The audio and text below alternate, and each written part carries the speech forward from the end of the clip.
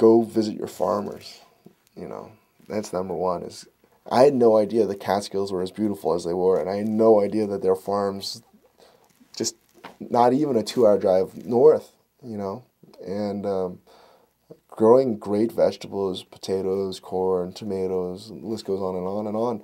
Plus, you know, animals, livestock, and it's amazing to get out of the city and to see that, and it's something that you appreciate a whole lot more.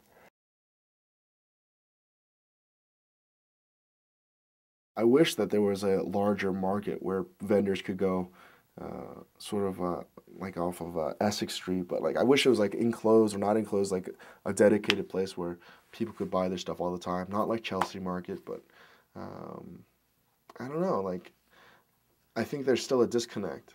People don't really know where their food's coming from, even from the green market.